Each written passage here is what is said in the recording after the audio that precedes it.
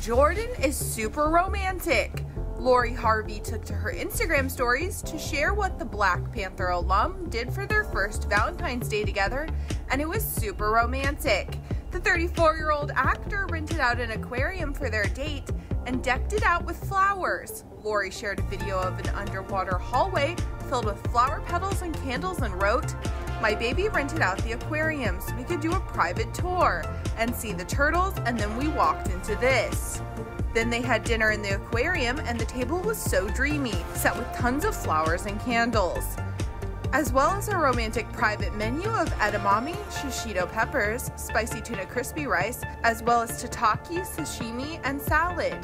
After their swoon-worthy date, the Creed star took Lori back to a hotel, which she showed off on her Instagram stories. It was adorned with tons of white roses and rose petals, as well as pink roses all across the room in vases, as well as across the floor and on a table. Their bed was also covered in tons of red rose petals, and the bathroom was filled with tons of red roses, as well as candles and votives and rose petals all across the floor. She finished off her posting spree by sharing what Michael got her as a gift, saying, "The best gift ever. Baby bought me stocks in Hermes."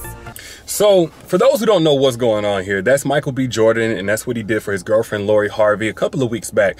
Somebody just brought it back to my attention, and when I looked in the comments, I saw the same thing that I saw the first time that I saw it. Of course, a lot of people who were really impressed by all of the money, you know, is really lovey-dovey and all of that other stuff. But a lot of women were saying things like, "Man, Lori Harvey, she's so lucky. How did she get so lucky? She just get whatever she wants. You know, she's so lucky."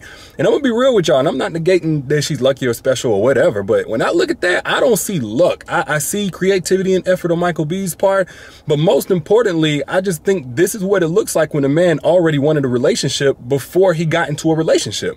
Like, this is what it looks like when a man was just waiting for his opportunity, waiting for his shot. And whenever he got it, he showed up, he showed out. You know, he goes over and beyond. This is not what it looks like whenever you have to beg a man and give ultimatums. Like, Lori Harvey didn't have to beg him to do all of this. Now, you might say, D, well, how do you know that? You weren't there. Because whenever you have to beg a man who don't already want what you want, when you have to sit there and give him ultimatums or guilt trips and all of these lectures and all of that kind of stuff, what you get from a man is his bare minimum. You don't get his best efforts. You get his best excuses as to why he can't do it, as to why he got options, so you need to be doing this for him, as to why you need to consider polygamy, as to why you need to wait out your best years until this happens, and that carrot just keep on moving and moving and moving. So no, I don't think that she asked him or had to beg him to do any of this stuff, and I don't think that it's luck. You know, I think it's just a matter of getting with a man who wants what you want before he ever gets with you, and you didn't have to sell him on that. Now, you might be saying, well, D, how do I know that a man wants the same thing that I want? I can't trust his words, and that's the truth. Look at his preparation, because as men, we prepare for everything that we want. When a man wants some money from you, don't he come prepared with a sob story? You know, I normally don't do this. I normally don't ask for that. I would never ask for no money or nothing like that. He came prepared because he knew what he wanted. You know, I had a homeboy one day back in the day where he loved women. He loved to have a lot of chicks. That's just what he liked, right? That's what he wanted. He wanted a lot of girls. So guess what? He had preparation of multiple bonnets in his closet, spare toothbrushes, pink ones, the electric ones, condoms, Plan Bs. You know, I ain't judging them, but as men, we prepare for what we want, and the same thing goes for relationships.